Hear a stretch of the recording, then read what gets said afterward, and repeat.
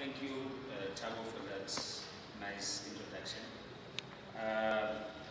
I'm Trust, and I'm going to talk about SEO. A bit of background about myself is that I started doing websites, I think in 2008, when I was still in college, that's in University.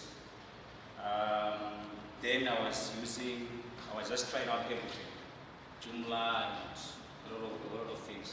Then I decided to focus specifically on WordPress, I think around 2011, after seeing that it is easy to hand over projects to clients. It was like Job said, over time, as a developer, sometimes you want to get the little money that you, when somebody calls for change this, you want to charge them, but over time, it is easier for a client to manage their own thing, because it's difficult to be charging them every time they make a change request. So that's why I basically moved over to WordPress.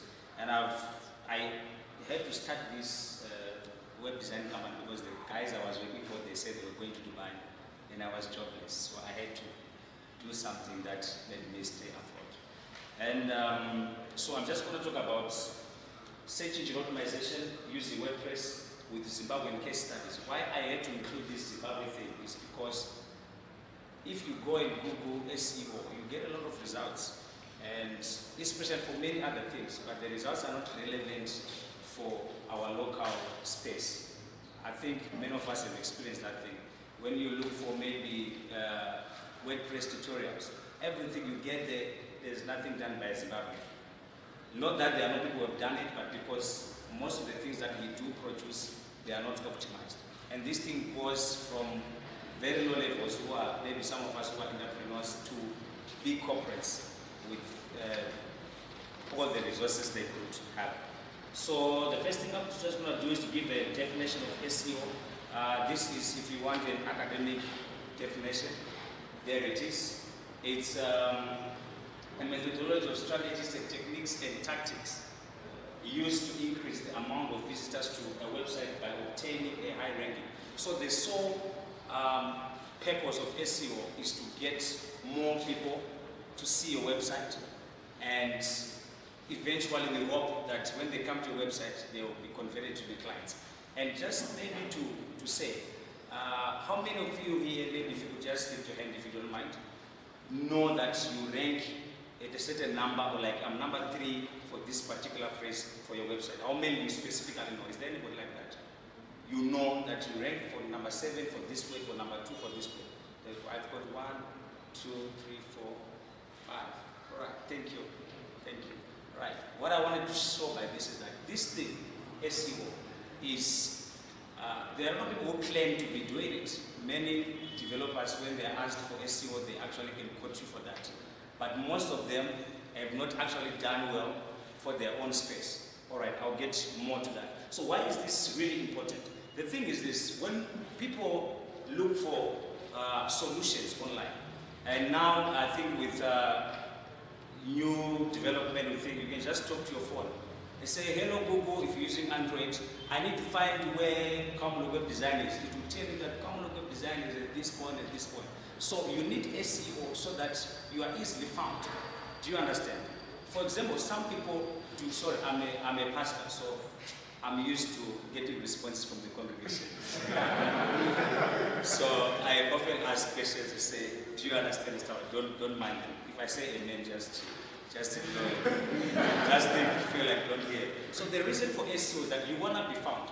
And sometimes, like I have a couple of examples. I don't know if I'll be able to mention some brands, but people do, for example, radio advertising. But when you search for the thing that they're advertising on the radio, you search it on Google, you don't find neither the company nor the product. So that does a lot of disservice to the organizer. So this is like the buying process. This is what happens when people are buying online. First of all, they have a problem. Let's use like a sore throat as an example. They have a sore throat and it's bothering them, they can't be as productive as they need to. What do?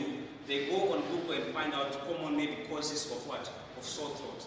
Then at that point, they get information and then they do. So at this point here, this is where SEO matters. You want to be found as somebody who is providing solutions to real life problems. Now, the sole purpose of websites, I'm going to take this from the business point of view. is to generate business for your company. Even if you say that you're like my sister, she was talking about chickens. The sole purpose of building that website is to generate more business for selling what? The chickens. All right? So if you have a beautiful website, it's great. Of course, if we type www dot your website, we'll get there.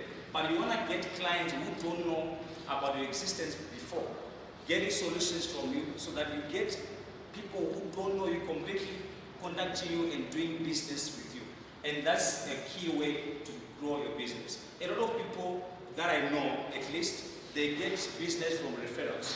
They get business from within their contact circles. That's why people do exchange business cards and meetups and places like this. It's a way of growing the networks. But rather, it would be much better if you could get business from anonymous people, like you are you are just an entrepreneur, and then you get a phone call from, let's say, Croco Motors, say they will need you to do this for us. That would be just fantastic, isn't it so? And that's the main advantage of doing SEO. All right. So this is like the buying, whatever stage, all of the things goes into that. But I just end here at the information stage, where people are looking for solutions, and you need to be found when people do look for things. All right. So I'll move on. Then I'll say SEO falls somewhere within the whole thing about online marketing. It is not the only solution. It falls within online marketing. So there's a whole lot of things: online directories, email marketing, news. Like my brother there just use. There's PPC, which is Google PPC or Facebook, whatever.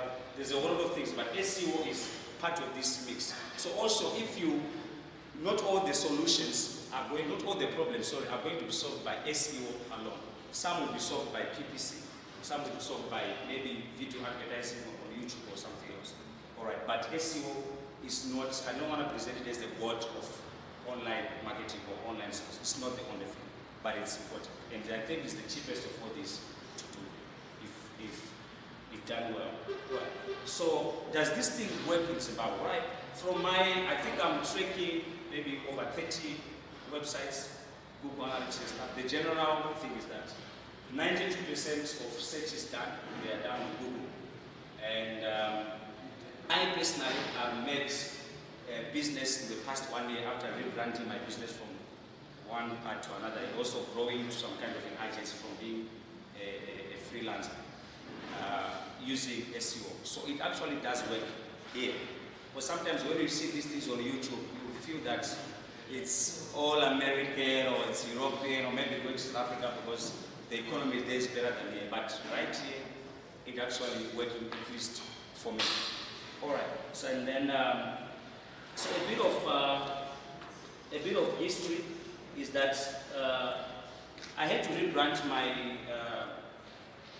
the name I was using online from ProWeb Zimbabwe to Calmlock. Why? Because I was getting half of my phone calls from people. There's an organization called ProWeb, which is a women's business forum, something. So half of my phone calls were coming from people who were lost looking for that company because I was ranking higher than them for the brand name. So to a point where somebody made a payment into my account when they wanted to pay the other company. So I had to change the name and use Calmlock. So in December last year, I started using this name, Calmlock. And this is a screenshot of my rankings the day that I made this presentation, which was around the 20th of November. I think around there. So when you search for SEO in Zimbabwe, the #1 guy is, I'm still looking for this person. I've not seen them physically, but I'm still looking for them.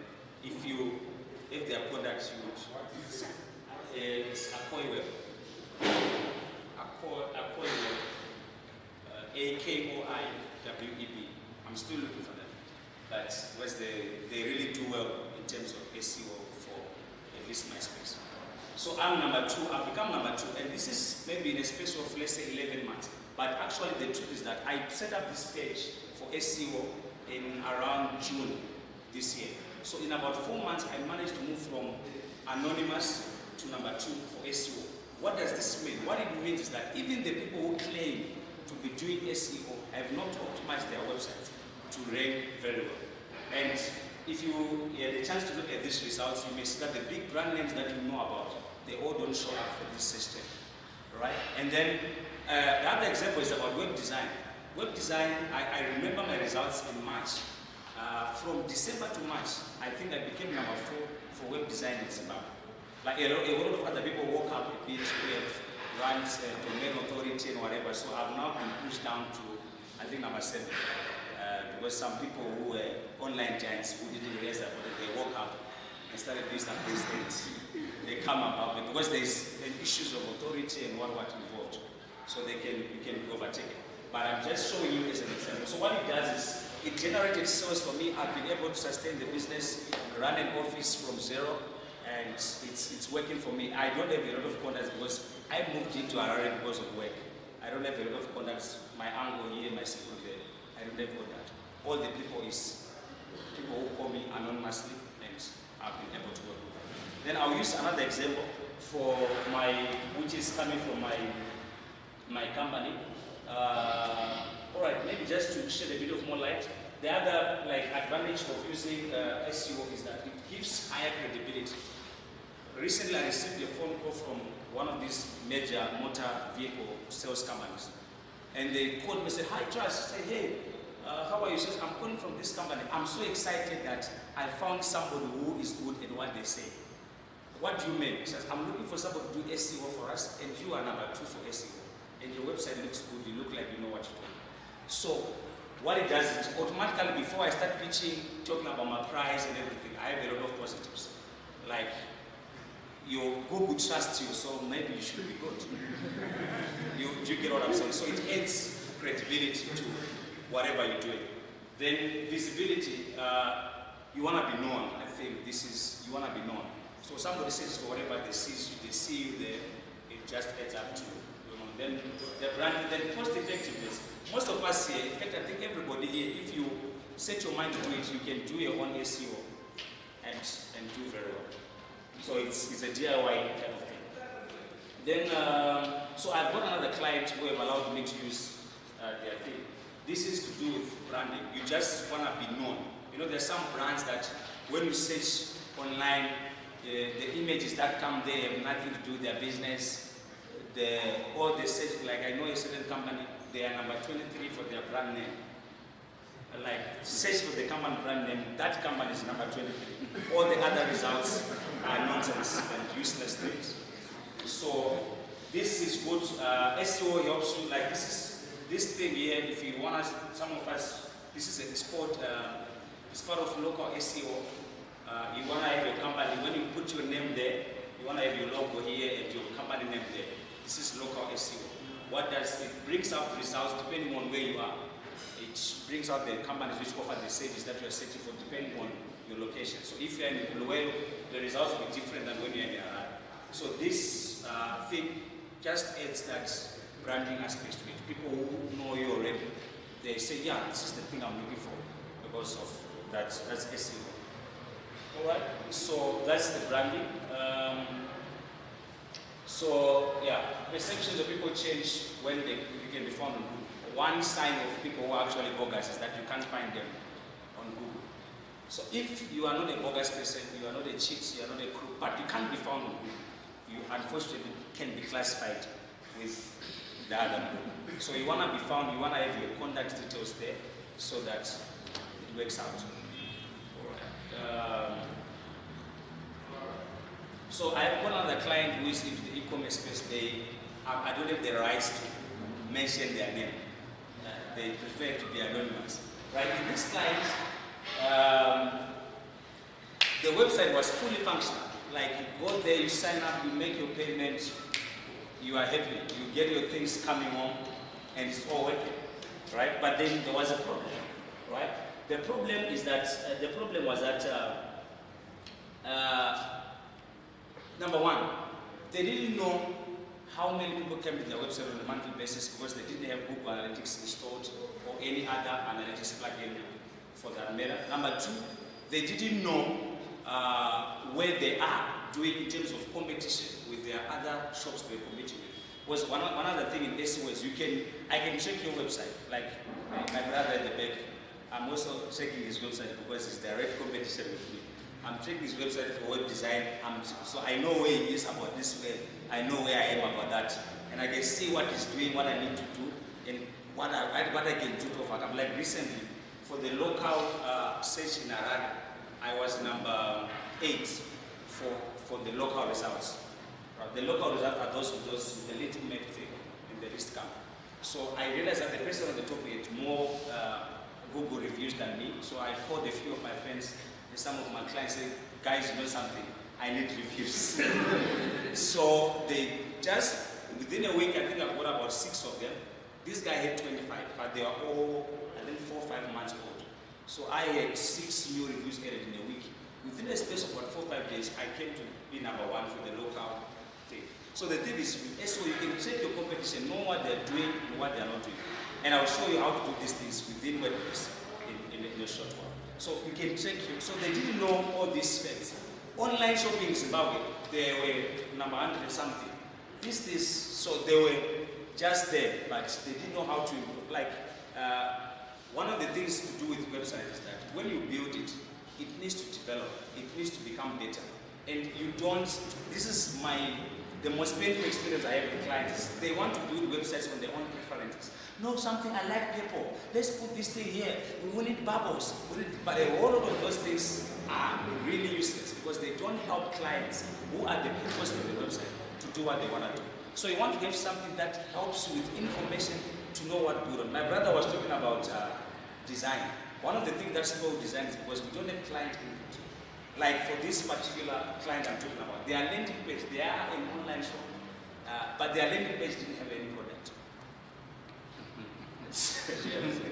It had other things which are not product. So I came in, I said, we need to redesign this thing and do this way. Then I can show you from your bounce rate and your client flows that you're losing clients here and all that and all that. So these are all things that are mostly done by free tools, available to learn. Just that most people, and I kind of blame the developers in that. Number 1, we don't conscientize the clients about it. Number 2, we don't even know how to do it for our own websites. That's why it is easy to penetrate that space where developers are occupied easily, because the developers themselves don't know how to do it. So I'm kind of passionate about this. If I seem too emotional, please just bear with me. All right, so I'll talk about the benefits of SEO again. It gives you facts about your website. How many people are coming to your website and why? What word did they use on Google to land on your website? A good example maybe, which I could share with you for my own company, I know my brother is going to take advantage of that, is that it is better to use the word create website than web design. In that, more people search for create website than they use web design. All people who say web design, they are techie people, they know what they're doing, and they are likely going to be difficult clients. The people who say create website, they don't know what they're looking for, they just need something online, and they're going to be easy. Like the example that my sister gave. Your boss never put you on a corner and said, why did you put this thing here? Change this thing to your boss. All you need is what? A website. So such people use create website. So for good business, you may need to optimize for create website rather than what? Rather than web design. Another example is accommodation. People don't say accommodation in Zimbabwe. So if you optimize for that, you are optimizing for the wrong audience, because nobody searches for that. People search for accommodation in Harare or in Avondale or in here. So all that facts about your website, you get it from what? The keyword research that you do within SEO. Then facts about your users. Where are users coming from? I noticed that most of my users, they use desktops, not phones. Okay? So I actually have a lot of things removed from the mobile site. Like the homepage slide is not available on the mobile, it's heavy pictures and all that. So I removed it. And most of the people are coming from desktops, and they use the internet between Monday and Friday, which means they're using office internet. So if I'm gonna, it makes me make a lot of decisions around that, because I know, but many people, they don't know, especially those who are in charge of the marketing, they don't know anything about that. Then there's an ongoing research. The ongoing research, this is about if you're not going to improve your website, you know exactly what to look at and things to. Then I described this one, complete analysis and possible improvement pointers. Pointers, I realized at the point that my About Us page was ranking higher for my actual page that talks about web design. So I needed to redo my About Us page and do some engineering to make this page rank for what it's worth for. So that's like an improvement pointer. Or your bounce rate. Bounce rate is like how many people just come into your website and go away without clicking anything, without going to another page. Or sometimes within 10 seconds they just leave. So these guys who sell space for advertising, they'll say, oh yes, we have 150,000 page views, but a lot of them, they are bounces. They pick the website for 10 seconds and leave. So you make a payment on that based on the important metric to look at is actually the users, not the page views or something. That's for something. All right. Then we have. So after all this, for my e-commerce thing, I asked them to redesign their homepage because it had the highest bounce rate. If someone came into the website from a product page, they were likely going to stay longer than from the homepage. So we had to redesign it. We had to do website restructuring. Some pages were hidden. Actually, pages which are actually important were far hidden. So we had to make them more visible. We had to redesign the checkout process. Unfortunately, this client was not using something as simple as WooCommerce, which has a one-page checkout. They wish something complex. You do this, you move to another one, 5-6 steps of checkout. So by the time the client finishes, they are tired of checking out and answering questions. So we had to redesign that. Then I had to ask them to do blogging. And many people, when you say blogging, what comes to your head is maybe you can just talk about what happened at Meetup today. You can actually do blogging for your business. Do you understand? Like blogging for your space of business. And that blogging that will actually make you any money. Not any money because you now have a large audience and they're selling advertising space. No. Get more clients for whatever you are doing. Like I do blogging for SEO. I do blogging about web design. I do blogging about website management and stuff like that. This is to generate more clients for myself. Why? Because the more people you give solutions, the more people trust you, and they don't feel like they are giving somebody they don't know. They are already convinced that you know what you're talking about. Like so recently, somebody who is like a prospect for SEO, I wrote an article which is how to rank high on Google step-by-step guide, and I posted to all my clients. And this guy who is a prospect replied and said, "Thank you very much. I am sure that he can't implement what I recommended, but he just says that I know what I'm talking about, and you'll be my client." So you can do blogging to actually improve it. Not just how to, how to send WhatsApp to everyone in your phone book. It's great blogging. It does create a lot of traffic, but it doesn't make business for you. You start having headaches about how do I convert this traffic into money, which is the blogger's main question. So I asked them to do blogging around their business, and then I asked them to do strategic media posts. Not just to wake up and say Monday madness, then you put a picture of Coca-Cola. It's great. Your followers will say we like whatever and whatever, but it's not going to add any value particular for your business. So this whole thing has to be very strategic if you follow. Right. So the tools that you're gonna need for doing SEO in WordPress. Some of these are not WordPress. Some of them are just generic things. The first one is Google Analytics. Google Analytics is a free thing. It does tracking for all your traffic and gives you a lot of insights about your website. If you don't know how to do it, the good thing about it is that you can install a plugin in WordPress which will get that tracker into every one page and the future pages to come.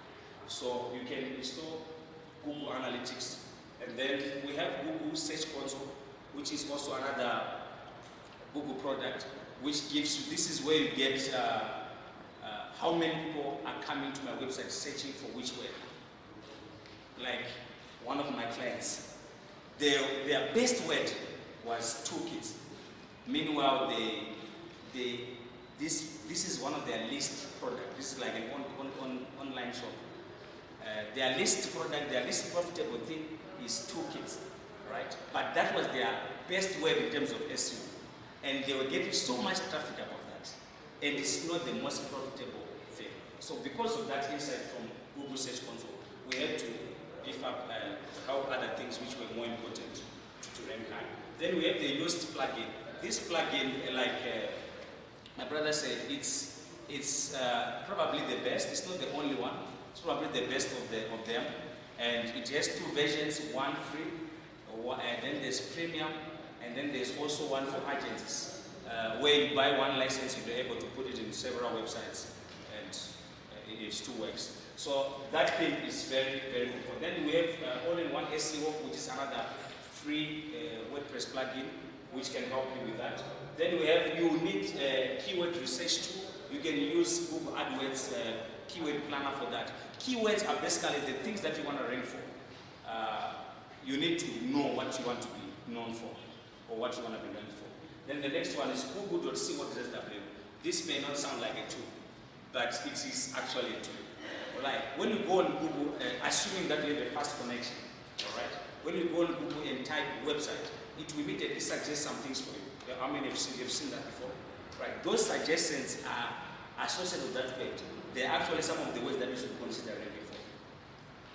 Right. So when you type website, and then these suggestions that come, they're actually some of the words which are being suggested, which you should consider ranking for around whatever you're doing. So Google is also a tool. Then Google Maps, this works for local SEO. Local SEO is if you search for your business on the map, will we find it? If we search for your business on the map, will we find it? Sometimes we don't. And there's something called Google My Business, which works, the last one. Google My Business, you sign up, whatever, is the one that helps to create those site snippets for your business. You sign up, they'll send you a letter to the address that you've signed up for the first time. They'll send you a letter, a physical letter. Then when you open, there will be a code there. You put it in there, then you have, because sometimes people sell things and they don't have any fixed address, so they just need that verification. So how does this thing work? How does it, how do you get it to work? All right. So there are two parts of SEO, right? There's what is called on-page SEO, and then there's off-page. Right? The on-page is maybe what is easier for anybody who is a developer to do. The first thing is about titles. Wow. A lot of our home pages are called home. It's not true. That's a terrible title, just to start with.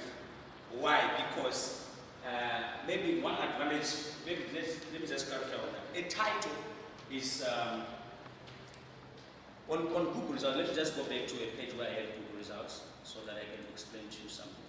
All right. On here, this thing here, where it's written wedding venue, the blue line is the title of the page. Now, Google doesn't rank websites, it ranks pages. Did you get that? Google doesn't rank websites, it ranks pages. So this is the title of the page, which is wedding venue and the brand name. Then the next thing is the link or the URL of the page. Then this is a meta description. So what the Yoast plugin does is that it gives you a chance. Sometimes for the sake of your blog, the best title for SEO is not the same as the best title for your audience. I did an article on TechZim, I think in August. My title for the TechZim and my title for Google is actually different for that thing. Because I wanted to use that TechZim to keep sending traffic to my website over a long time. So my title is Web Design in Zimbabwe, the best practices. On TechZim, it's something different. Why? Because this title is one of the main things that's used by Google to determine. For example, we say here, Mana Sabani Lodge, this thing says Mana Sabani Lodge, and it's number 1. Do you get it? So the first thing on page optimization is you want to take really a good look on your titles. Your title should have the words that you want to rank for. Alright? Then the second thing is permalinks. In Google, in WordPress, the default is that you get this thing with the dash or the question mark and whatever. So you want to set your permalinks to the post type, the one that has meaningful. I'm sure you've seen a website which says Calmlock web design / question mark P equals to 35 question mark category equals 759 and stuff like that. Those are the worst titles you could have. So sometimes in different SEOs is there, in WordPress is there as well. So you want to make sure that your permalinks are in post type, the post type, which says, which just takes your title and breaks it into like the link for the website.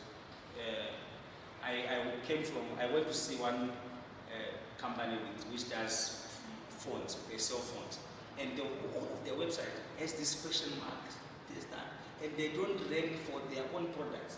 They don't rank for their own brand even because of that. So the permalinks too have to have the word. Like for example, my page for web design, I'll use that as an example, or the one you saw, the SEO one, is Calmlock web design /SEO-Zimbabwe. Right? That permalink is also, that word is also the keyword you're trying to rank for. So don't just give page names by heart. You need to think about it. Alright. So that's permalink. Then number 2 is hashtags. If you are familiar with HTML, you know that we have H1 up to H6. Right? Google assumes that the H1, the words between the H1 tag are the most important words. Now, unfortunately or unfortunately, the developers or the ones who write in CSS, they just go and style H3 and make it very nice. So eventually all the page titles become H3, H3, H3, and there's no H1. So when the crawler comes, it wonders, what is this page about? There's no main topic about this thing. So you want to make sure that all your pages have an H1, and if possible, the H1 about that page should have the word that you are trying to rank for. The reason why our local search results are almost empty with local content is because of us ruling the sites for local. The sites that we develop are not sometimes crawlable. Sometimes, even though crawled, the structure of the HTML is not the best shape to make sense to the search engine. So you want to take notice of the hashtag. Then the next one is image optimization. Image optimization talks about, of course, the sizes of images. You don't want to have a 20 megabyte image into a page. You want to have small images. Then the next thing is about alt tags. When you put an image into WordPress, it goes into this big view. Then there's this whole list of options: the name, the title, the alt tag. Don't leave those things empty. You need to put the name of, let's say I'm optimizing for SEO in Zimbabwe, then the image I put on that page needs to have the same, needs to have that keyword in the alt tag. Right? It does, because Google has no way of telling whether it's a dog, or it's a picture, or it's a house. It can only learn that from what? From the alt tags. So you need to put the alt tags in there. It's part of what? Image optimization. So you want to optimize all your images and make sure that they make sense. Alright. Then the next thing is broken links. Well, sometimes even internal links can be broken. The page, when you click contact us, it doesn't work, or something happens. You just want to make sure that your site is clean from broken links. Alright. Then the next thing is about indexing. I was analyzing a website for this big corporate. It pains me that the big people are the ones who really struggle with these things. Their site is crawlable only up to 46%, which means the rest of their pages are not indexed in Google, and they will not be able to compete well. Then there's off-page SEO. This is the SEO efforts you make outside your website. Right, so the first thing there is social media. The mentions of your website. One of the reasons why you need to link your website with Facebook and all this is that it helps with this learning. Let's say I wrote an article about SEO which has gone viral, and it has gone maybe 10,000, it's a video which has maybe 10,000 views or 100 million, whatever number you have in your head, right? This thing will add to my SEO in that it gives Google the idea that this is something that people like. This is something that people are already enjoying. So if you search for SEO and we give you that, you are likely going to watch it, to enjoy it. Because the thing is, Google is forcing, is fighting to give the best results. So whatever looks to them as the best, which people are already liking, is going to be ranked high. So social media works there. So you also want to work on your social media, not just to get, well, some of us, we do have 9,000 likes, but then when you put a post, not even the person who like it or say anything about it, it must worry you, and you need to do something about it if you can. Right. Then the next thing is external links. External links is when you get a link from another reputable website pointing to your website, talking about that. Now, when we talk about external links, there are two things. Number one, there's domain authority of the site where that link is coming from. A good example is this. If I get a link from Herald, for example, which says this site does web design, right? There's something which is called link juice. The link juice flows from Herald to mine and makes me a more reputable person online in terms of domain authority. But if I get the same link from a website which I opened yesterday, whatever I get from that website is of very small value, right? So you want to get links from other websites which are sort of reputable and ranking well. That's why maybe for the guys like the texting people, they get people who want to do guest blogging a lot. Is it not true? Yeah. Why? Because people want to get those links to there. And I had to pay for mine when I did with them. When I did pay, I actually got one of my, some of my ranks actually changed because of that, because of those links. Was the high reputable thing, and my rankings went up because of that link to speak. Okay, so you want to get links, but you want to get them from good websites, and you want to get them from websites which have like proper domain authority. If you could, you would have a Wikipedia page. Wikipedia is one of the few sites which I know which has 100 out of 100 domain authority. WordPress, I think, has 98. WordPress.com has 98.org, I think it has 96 or something. These are the big. So if also, like when I wrote the article for I wrote an article on the blog, on a website for this meetup, it actually added a bit of credit to my website because there were mother website was a credible website. So you want to get external links from other websites. All right, so I know that I didn't say everything that I should have. You want to know maybe where somewhere else you could go to know more. There's a blog at moz.com. They do a lot of good stuff there. The guys there are good. You could go there and learn. Then there's Yoast. Yoast actually has tutorials. I don't know whether they are free or not, but they do have tutorials. They also have a mailing list, which has a lot of good stuff. Then there's podcast. You know, podcast is one of the places. I actually get to know about this meetup on the podcast because I follow, I think it's called WordPress Weekly, and they just made the announcement that, oh, Zimbabwe is going to have, and I said, so who's going to do that in Zimbabwe? And I got on the internet and I found that it was him. At least I could find him on Google. And that was because of the meetup.com. Okay. So, podcast do, there's another one which is called Marketing School by Neil Patel and Eric Sue, which are American guys. Very good. So you can learn more about these things.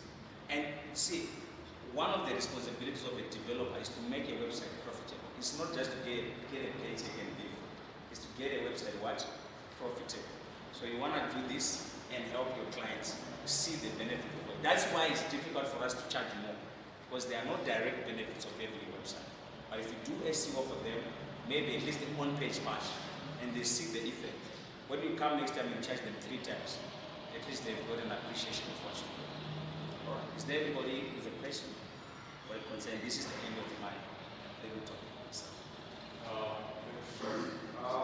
Maybe just briefly, if you could explain to us how domain extensions and the choice of most affects your SEO. Yes. All right. Okay. Domain extensions, they have an effect. All right. Good example is a .co.zw domain is directly pointed to the Zimbabwean audience just by its nature. So when you go into Google Search Console, if I had a connection, I would have shown you. If you go into Google Search Console, it actually shows you there's a section which is written, I think, geotargeting. Right. So you actually geotarget your site and say, I want this site to do well for Zimbabwe. Okay. So when you have a .com, it's open. You can point it to Russia, to wherever. So many people who have not pointed their website, they have their website trying to rank in America, for example. Do you understand? They're trying to rank in Zambia, they're trying to rank. If you just pointed your site to here, so a .com, .org, unless you specifically point it in Search Console, it is trying to rank everywhere, right? But at .co.zw, in terms of SEO, for us who are here, it has an advantage in that it is automatically geo-targeted to Zimbabwe. Then the issue of hosting does matter when it comes to the speed of the website. If your website is hosted, let's say in the US, and there is no CDN to it, what it means is it will take 5 to 6 seconds for it to load. And that is a very huge ranking factor. I know a client, I was joking about it, not a client, it's like competition. I was joking about it, they're running a PPC on Google for some word. When you click on their website, it takes about a minute to load. By that time, even though they paid for the click, you are tired, you are bored, you leave. So the hosting, it would be better if you can secure local hosting, which makes the website fast, like click, because it reduces bounce rate, it makes you click more pages on the website, and those are good indicators for your rankings. So not really that there's a difference in hosting, but the speed is what matters. So if local is going to help you with speed, you want to do that. Or if you could increase the speed for the one in the US or wherever, which acts the cheapest, we're using CDN, you want to do that. And there's free CDN also, which works with WordPress. I think it's Cloudflare. Though it will have issues, it will have... Yeah. Okay, sorry. So that's you may want to do. Okay. Any other question?